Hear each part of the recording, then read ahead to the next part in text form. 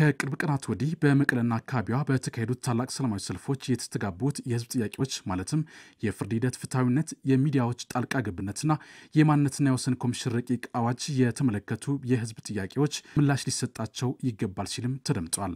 የቀረቡ ጥያቄዎች ውስጥ የፍርድ ሂደቱ ፍትሐዊ ይሁን፣ በፍርድ ቤት በተያዘ ጉዳይ ላይ የሚዲያ ይሰራ ትክክለኛ ነው። ከዛ ጋር የተነሳ ጉዳይ አለ። የድንበር ኮሚሽን ተብሎ የተቋቋመው ትክክል አይደለም፣ ህገ መንግስቱ ይጥሳል፣ ትክክለኛ ጥያቄ ነው፣ እንደግፈዋለን። የውጭ ሀገር ጣልቃ ገብነት ይቁም፣ ካለ ጥርጣሬ ካለ ይቅረብ፣ እንከራከርበት፣ ይቁም፣ ይደገፍ። ሌባነኝ ሌባ ሌባ ሆይ አዎ ሌባነኝ ሌባ ሌባ አዎ ሌባነኝ ሌባ ሆይ አዎ ሌባነኝ ሌባ ሌባ በሀገሪቱ የብሔር ጭቆና እንዲቆም የትግራይ ህዝብ የከፈለው መስዋዕትነት ከፍተኛ ነበር ሲል አክቲቪስት ጀዋር መሃመድ ተናገረ።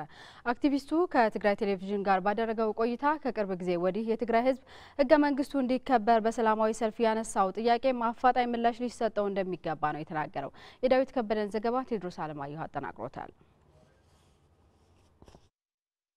በሀገሪቱ የሚገኙ ብሔር ብሔረሰቦችና ህዝቦች በማንነታቸውና በብሔራቸው ምክንያት ለሚደርስባቸው ጭቆና ለመታገል ተደጋጋሚ ትግሎችን ማካሄዳቸው ይነገራል። በተለይም የትግራይ ህዝብ ለዓመታት ሲደርስበት የነበረውን ጭቆና ለመላቀቅ ከተለያዩ ብሔር ብሔረሰቦችና ህዝቦች ጋር በመሆን ለ17 ዓመታት በከፈለ መስዋዕትነት ዜጎች በሀገራቸው እንደ ሁለተኛ ዜጋ ከመቆጠራቸው የራሳቸውን እድል በራሳቸው እንዲወስኑ ከዛም አልፎ ዘርን፣ ብሔርንና ማንነትን መሰረት አድርገው ከሚመጡ ጥቃቶችና ጉዳቶች ወጥተው በየትኛውም የሀገሪቱ ክፍል ተንቀሳቅሰው የመኖር የመስራትና ንብረት የማፍራት ህገ መንግስታዊ መብት እንዲጎናጸፉም አድርጓል። በእነዚህና በሌሎች ወቅታዊ የሀገሪቱ ማህበራዊና ፖለቲካዊ ጉዳዮች ዙሪያ ከትግራይ ቴሌቪዥን ጋር ቆይታ ያደረገው አክቲቪስት ጀዋር መሃመድ ከአሁን ቀደም የነበረውን ስርዓት በዜጎች ማንነት የሚደርሱ ጥቃቶችና የብሔር ጭቆና የህዝቦችን ዋጋ ያስከፍልና በተለይም የትግራይ ህዝብ ከፍተኛ መስዋዕትነት የከፈለበት እንደሆነ ነው የሚናገረው። ብሔራዊ ጭቆና በኢትዮጵያ ውስጥ ከፍተኛ ሰቆቃን ሲያስከትል ነበረ። በማንነት የመጎዳት የማንነት ባህል ማንነት እንዲታፈን ሲደረግ ነበረ።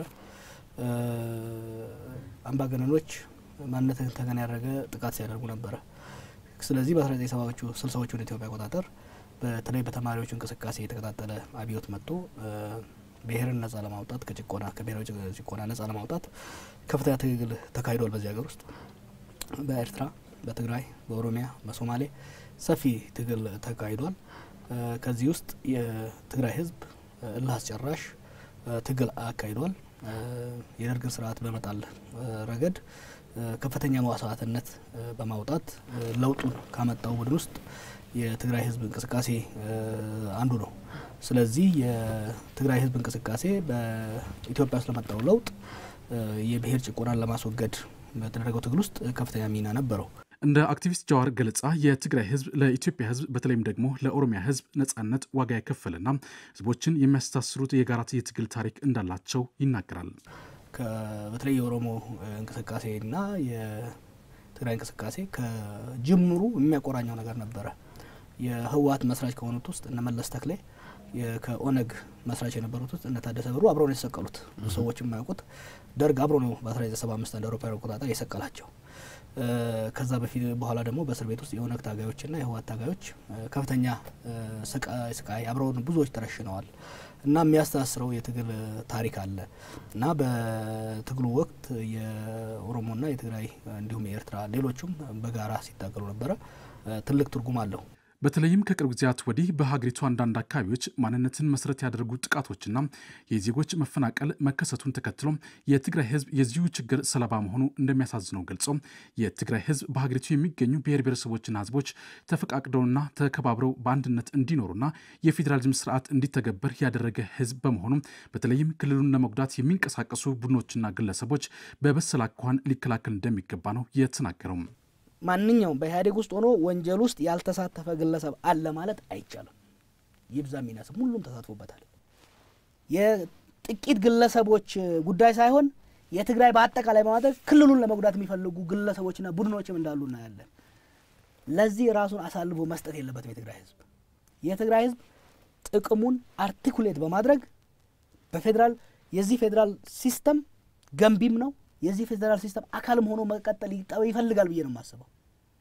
በዚህ ጉዳይ ላይ እንተባበራለን እንከራከርለታለን ሌባነኝ ሌባ ሌባ ሆይ አዎ ሌባነኝ ሌባ ሌባ አዎ ሌባነኝ ሌባ ሆይ አዎ ሌባነኝ ሌባ ሌባ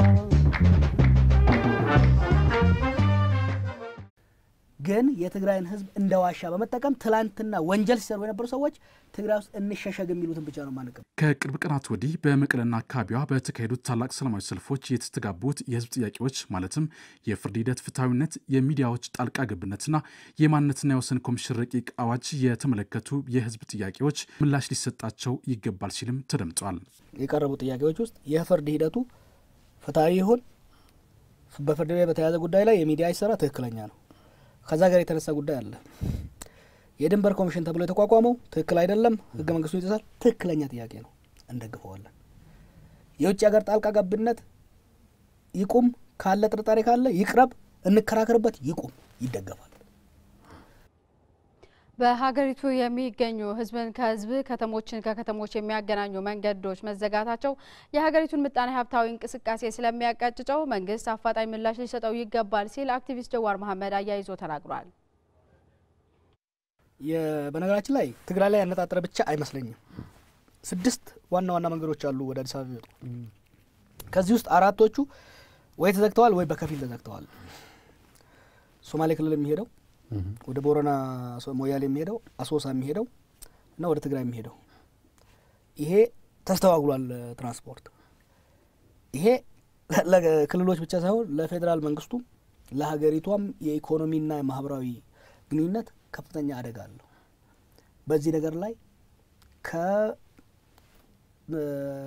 ከፍተኛ ባለስልጣን እስከ ታችኛው ድረስ ያልተማጸንኩት የለም የፌደራል ሃይዌይ በማንኛውም መልኩ መዘጋት የለበትም ማንኛውም ሰውና እቃና ንብረት መንቀሳቀስ መቻል አለበት ይሄንን በትግራይ በኩል ያለውን የፌደራል መንግስትና የአማራ ክልል አስፈላጊ ሆነ በየኪሎ ሜትሩ ዘብ አቆመው ማስከፈት መቻል አለባቸው ከዚህ አሶሳ የሚሄደውንም የኦሮሚያ ክልልና ፌደራሉ አስፈላጊ ሆነ በየኪሎ ሜትሩ ወታደር አስቆመው ማስከፈት መቻል አለባቸው ይሄ ድክመትን ነው የሚያሳየው ይሄ የፌደራል መንግስትን መዳከም አቴንሽን አለመስጠትን ነው የሚያሳየው መከፈት አለበት ምክንያቱም የንግድ እንቅስቃሴ ተቋረጠ ማለት በነገራችን ላይ ወደ ትግራይ የሚሄደው ትራንስፖርት ቆመ ማለት ትግራይ ብቻ አይደለም የሚጎዳው ትግራይን ማሽመድመድ አይደለም አማራ ክልልን ያሽመደምደዋል ፌደራሉን ያሽመደምደዋል ይሄ ከዚህ እኮ ትግራይ የሚሄደው መንገድ ኦሮሚያን አቋርጦ አማራን አቋርጦ ትግራይ የሚገባው ስንት ከተማና ወረዳን አቋርጦ ነው የሚገባው በዚህ ላይ የኢኮኖሚ አውታሩን በጣም ነው የሚያዳክመው የማህበረሰባዊ ግንኙነትን ደግሞ ያቆራርጣል ስለዚህ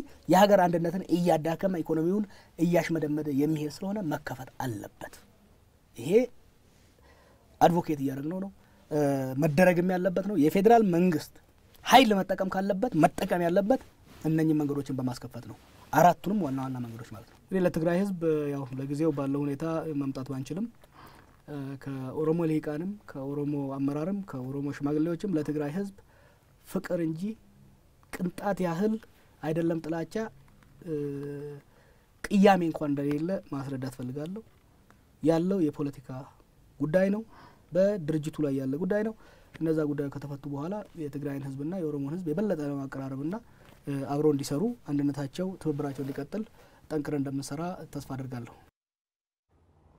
የፍትህ ሰቆቃ በተሰኘው ዘጋቢ ፊልም ላይ ትግርኛ ተናጋሪ በማለት ህዝብን መፈረጅ ጸረ ህዝብ ተግባር መሆኑን በሰሜን አሜሪካ የትግራይ ተወላጆች ማህበር በወቅታዊ ሁኔታ ላይ በሰጡት መግለጫ አስታወቁ ሄለን ወልደ ዮሐንስ ታቀርበዋለች በመግለጫው የፍትህ ሰቆቃ በተሰኘ ዘጋቢ ፊልም በመንግስት ቁጥጥር ስር ባሉ ሚዲያዎች የተሰራጨው ዘጋቢ ፊልሙ ተፈጸሙ የተባሉት ግፎች አሳዛኝ ቢሆንም ወደ አንድ ህዝብ ያነጣጠሩ አነጋገሮች እንዲሁም በመንግስት በሽብር ወንጀልና በወቅቱ ጠላት ተብሎ በተፈረጀ የጎረቤት ሀገር መንግስት ጋር በማበር ከኢትዮጵያ ብሔራዊ ጥቅም በተቃራኒ ቆመዋል በማለት ከሶ በቁጥጥር ስር ያዋላቸውና ጥፋተኛ ብሎ ውሳኔ ባላሳለፈባቸው ሰዎች የሚሰጡት በጥላቻ የተናከረ ምስክርነት እጅጉን አስደንጋጭ ተመራጭ ሆኖ እንዳገኙት ገልጿል።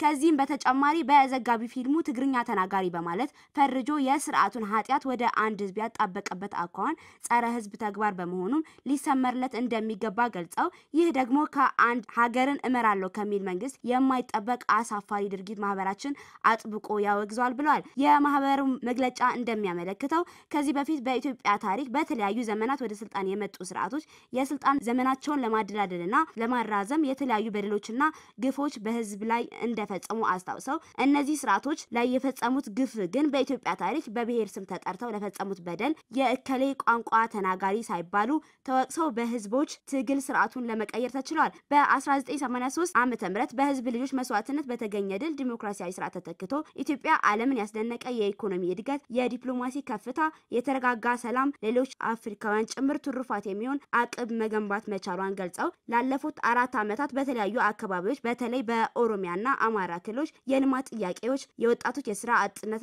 ችግር ለመቅረፍና መልካም አስተዳደር እጦቱን ሲሰማ ቆይቶ ገዢው ግንባር ኢህአዴግ ምላሽ ለመስጠት በስር ነቀል ለውጥ ለማለፍ በወሰነው መሰረት አዲስ አመራር እስከ መሰየም ደርሷል። በዚህም አመራር ማህበራችን ድጋፍ መስጠቱን ይታወሳል ሲል ማህበሩ ባወጣው መግለጫ ገልጸዋል።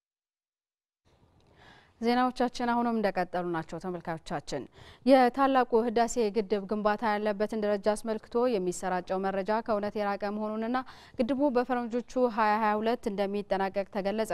የግድቡ ግንባታ ያለበት ደረጃ አስመልክቶ ዛሬ በተካሄደ ውይይት ነው ይህ የተገለጸው። የኢዚያን ዘገባ ዊንታ ዘላለም ታቀርበዋለች። የታላቁ ህዳሴ ግድብ ፕሮጀክት የመጀመሪያ ምዕራፍ ኃይል ማመንጫ ከ2 ዓመት በፊት ማመንጨት እንደማይጀምር አስታውቀዋል። የውሃ መስኖና ኤሌክትሪክ ሚኒስትር ዶክተር ኢንጂነር ስለሺ ጌታሁን፣ የኤሌክትሪክ ኃይል ዋና ዳይሬክተር ዶክተር አብርሃም በላይና የፕሮጀክቱ ስራ አስኪያጅ ኢንጂነር ክፍሌ ሆሮን ያሳተፈና በግድቡ ወቅታዊ ሁኔታ ላይ ያተኮረ ውይይት ተካሂዷል። የግንባታ ስራው በአሁኑ ወቅት 65 በመቶ መጠናቀቁም በውይይቱ ወቅት ተገልጿል። ከዚህ ባለፈም የግንባታው ጽህፈት ቤት ከኢትዮጵያ ኤሌክትሪክ ኃይልና ከውሃ መስኖና ኢነርጂ ሚኒስቴር የግንባታ ሂደቱን ለማፋጠን በትብብር እየሰሩ ይገኛሉ። ግንባታው እንደተቋረጠ የሚወራ ወሬ ከእውነት የራቀ መሆኑን የተገለጸ ሲሆን አጠቃላይ ግንባታው በፈረንጆቹ አቆጣጠር 2022 እንደሚጠናቀቅ አስታውቋል። በኦሮሚያ ክልል ቦረና ዞን ሞያሌ ከተማ በነበረ የጸጥታ ችግር የ13 ሰዎች ህይወት ማለፉን የክልሉ የመንግስት ኮሚኒኬሽን ጉዳዮች ቢሮ አስታወቀ። በተጨማሪም ቁጥራቸው 100 የሚሆኑ ሰዎች ላይ የመቁሰል አደጋ መድረሱንም ቢሮው ዛሬ ባወጣው መግለጫ አስታውቋል። የተጎጂዎች ቁጥር እስካሁን በተገኘ መረጃ ላይ በመመስረት የተገለጸ መሆኑን ያስታወቀው ቢሮው አጠቃላይ ጉዳት የደረሰባቸው ሰዎች ቁጥር በጸጥታ አካላት እየተጣራ መሆኑንም ገልጿል። በአሁኑ ወቅት በጸጥታ ችግር ምክንያት በህዝቡ ላይ እየደረሰ ያለውን ጉዳት ለማስቆም መንግስት በአፋጣኝ እርምጃ እንዲወስድ የሚጠይቁ ሰልፎች በቦረና ዞን የተለያዩ አካባቢዎች እየተካሄዱ መሆኑንም አስታውቋል። በሞያሌ ከተማ ባጋጠመው የጸጥታ ችግር ጉዳት ለደረሰባቸው ሰዎች አስቸኳይ ድጋፍ እንዲደረግ እየተሰራ መሆኑን በመጥቀስ በአሁኑ ወቅትም ምግብና የተለያዩ ቁሳቁሶች የማድረስ እንቅስቃሴም ተጀምሯል። ህዝቡም በየአካባቢው በሚያጋጥሙ ችግሮች ስሜት ውስጥ ገብቶ ራሱን ለሌላ ችግር ከማጋለጥ ይልቅ መንግስት በሚወስዳቸው እርምጃዎች ላይ በንቃት በመሳተፍ የዜጎችን ደህንነት ለማስጠበቅ የሚሰራው ስራ እንደሚደግፍም ጥሪ አስተላልፏል።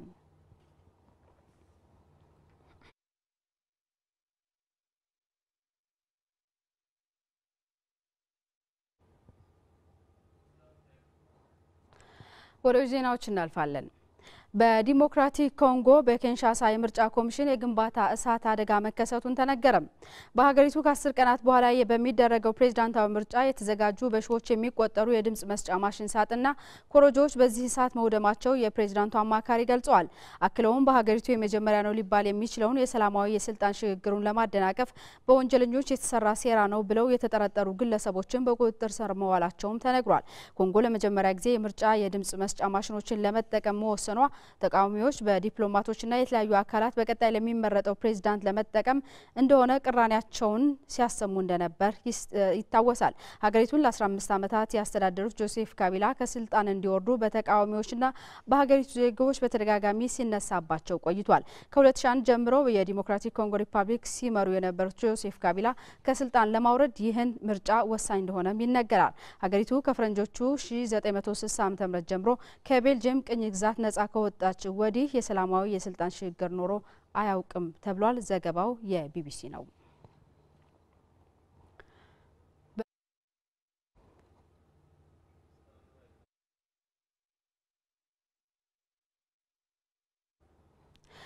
በቱርክ በደረሰ የባቡር አደጋ 9 ሰዎች መሞታቸው ተገለጸ። በቱርክ ዋና ከተማ አንካራ በፈጣን ባቡር በመተላለፊያ መስመር ላይ ከባቡር ሂያዲድ ፈታሽ መኪና ጋር ተጋጭቶ 9 ሰዎች ሲሞቱ 47 መጎዳታቸውን የአንካራ ግዛት አስተዳዳሪ ገልጸዋል። የነፍስ ማዳን ስራዎች እየተከናወኑ ሲሆኑ ተጎጂዎች ወደ ሕክምና ማዕከላት እየተወሰዱ ነው ተብሏል። የአንካራ ግዛት አስተዳዳሪ አክለው እንደገለጹት የአደጋው መንስኤና የአደጋው ዝርዝር ሁኔታ እየተመረመረ ነው ብሏል። በቱርክ 2018 በሐምሌ ወር በተከሰተ ባቡር አደጋ 7 ተሳፋሪዎች መጎዳታቸው የሚታወስ ነው ሲል የዘገበው ቢቢሲ ነው።